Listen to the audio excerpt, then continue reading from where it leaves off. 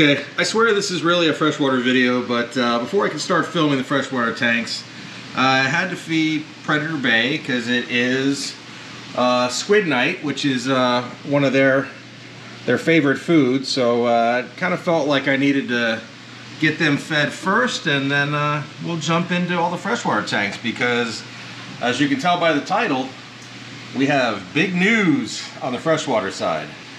Very big things happening there. So let me just, get some, so just get some squid in the bellies of Predator Bay and we will get right at it. All right, we'll do a very quick feeding. Just sort of, he knows he wants it. There you go, he figured out it's multiple pieces. Yeah, we will just do a little bit of broadcast feeding here for these guys. And we'll go ahead and pour in.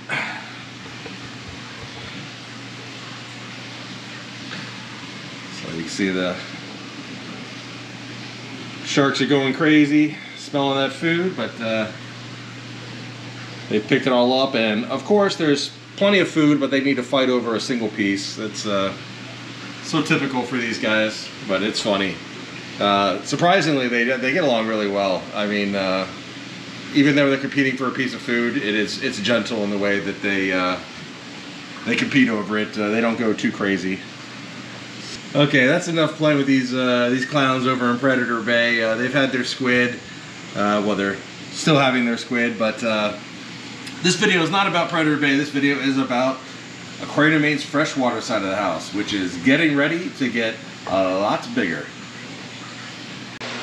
Okay, I promise it's really a freshwater video and we're gonna get right into it. So the 3,000 gallon behind me is not gonna be the only big thing in the freshwater side of Aquarium Main very soon, because we have big freshwater projects coming all this fall and winter. We have a whole new room we're adding to the fish basement, and it's all freshwater and it's all big custom aquariums. But before we get into that, let's go real quick and just do once around with the existing freshwater tanks, and then we'll go show you the new room and get into what we're gonna do there. Okay, finally some freshwater tanks. We're here at the 125 gallon or 180 gallon if you count the water volume from the sump, which as you know, I abused for quite a while. I was using it to rehab plants for other tanks, pulling plants in and out, you know. So I was taking it away from being a Asian stream, jungle stream tank and just sort of making it a working tank. But it has, as you can see, it has gone back to being its own tank, not a working tank. It is back to being an Asian stream aquarium where the plants are put in here and they stay in here and they're allowed to grow and create the nice habitat for all these, you know, generalized Southeast Asian species of fish. Really, other than leaving it alone and letting the plants grow, the other major thing I've done with this tank is just sort of move the wood around a little bit, sort of create more space back behind there, really all the way back, just separated the wood sort of more vertical and with gaps in between. So just to create more space as these guys are getting bigger. And as I've switched to these other plants, they're very thin leaves, sort of vine-like, so they're just kind of growing everywhere in some of these grasses. So just, you know, giving a little bit different look to the tank and a little more space for the fish. Let's take a quick dive inside the tank and I'll show you what I'm talking about.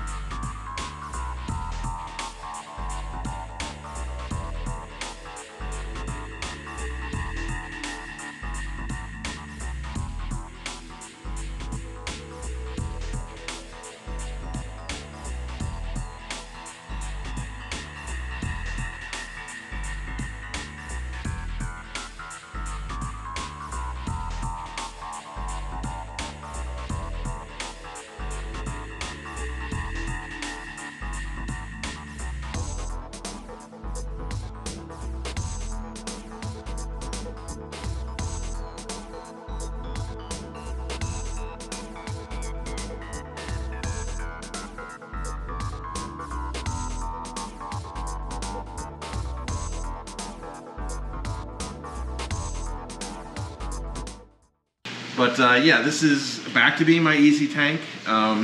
It just cranks along. Everybody is doing great. Plants, fish, you name it. The sump is doing good. As you can see, I haven't put a skin on the stand or anything like that yet. I'm sort of still in tank construction mode.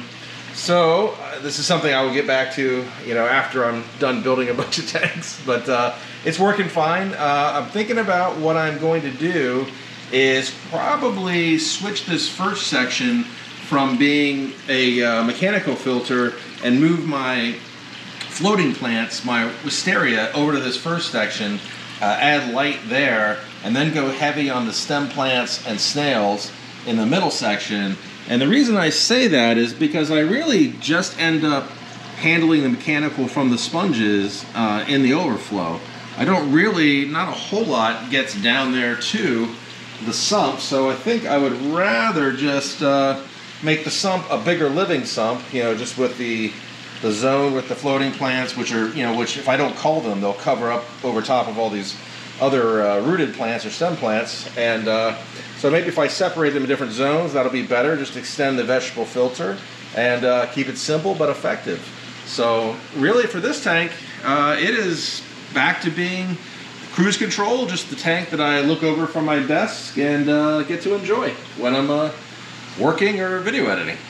So the next stop, 220 Amazon Jungle. This is a tank that is going to get completely overhauled. So I was on a live stream not too long back and we're talking about this tank, and I said I really like the 6-foot dimension, you know, left to right, these big fish, but I don't really like the 2-foot front to back. It's pretty good size, obviously, but these are big fish, you know, big geos, big angels, severums, and I'd like to get more of those fish, not just what I have. And I don't want to, in my opinion, it feels a little crowded to me already in here. So I am going to be building a new Amazon Jungle Aquarium, something along the lines of 6 feet wide and 6 feet deep, or something similar to that. I'll show you a little later in the video where it's going to be and the space I have, so there's some options there. It could be a 6x6 cube, it could be, you know, 8x4, it could be, you know, 10x4, it could be a lot of different shapes. So we'll take a look at it, and based on, you know, the layout of the room, I'll make a decision, and then either way, we're going to end up with a much cooler, much bigger Amazon Jungle Aquarium, and we're going to be able to get more severums for sure, and more geos for sure, and we're going to be able to do a lot more with Escape. Just going to be a lot cooler system. But what that is also going to do is that's going to free up this tank to be remade. And I have a really, I think it's going to be a really cool idea. I mean, in my head it is, but you know, when you start translating it to actually building it, does it work out? Well, we're going to find out, because I have a really, again, what I think is a really cool idea for this tank.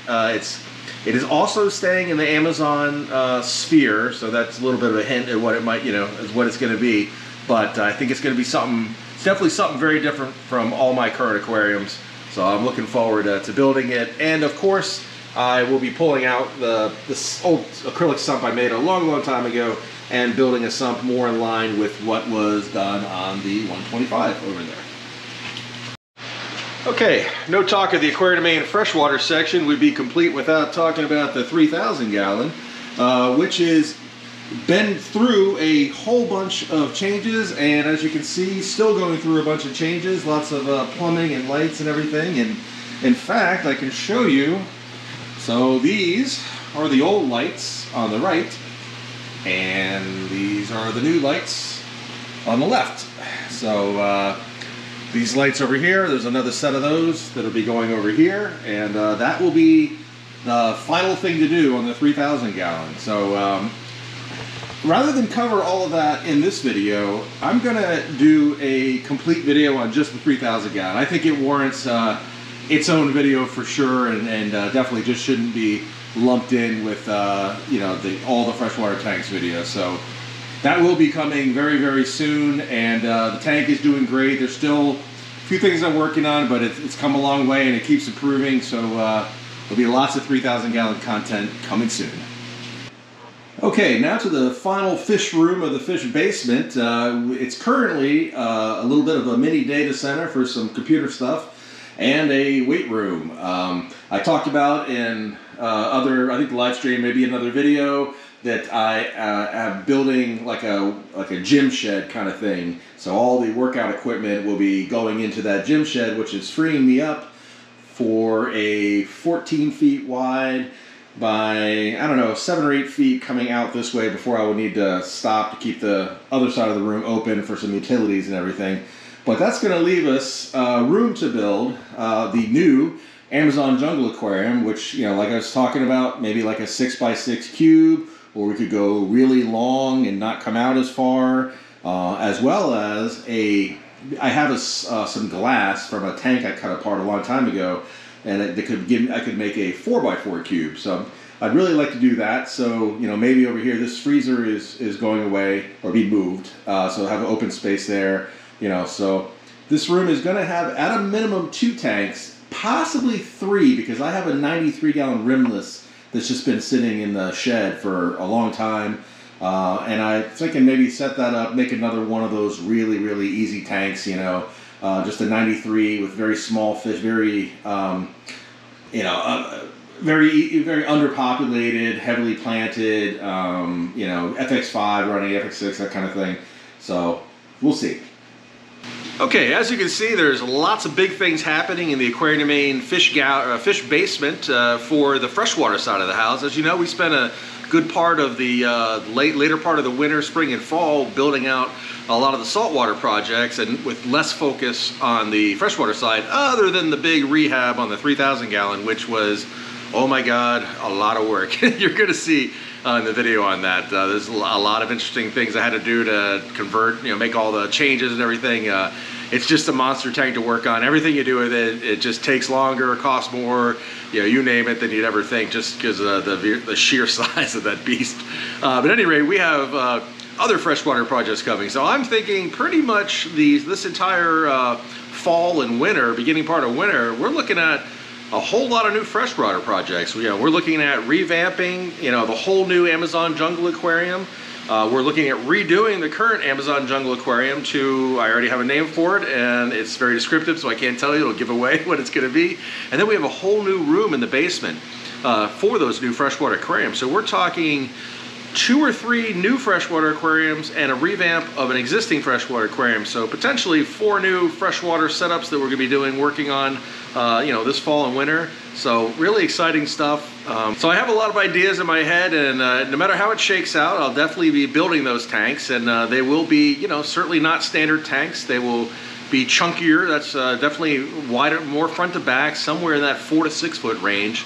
I don't think I would build anything less than 4 feet front to back, if, you know, given the space, of course, because that really gives me the freedom to do the ecosystem aquascapes I like, and make them big enough that between plants and very large filtration units, sumps underneath, I can have them more or less kind of run themselves, sort of along the lines of what's been happening with Predator Bay and the 3,000 gallon. Those giant sumps, they're performing really well. Even the sump for the 125, which is big compared to the 125, it's performing very well. So very excited with that, and I just want to keep making them better, you know, make them, you know, I learn a little bit every time I set one up, so just keep adding what I learn to the next one, and they just get better and better. So it's going to be an exciting time. Hopefully if you're into freshwater, this is this is the time of year for you guys.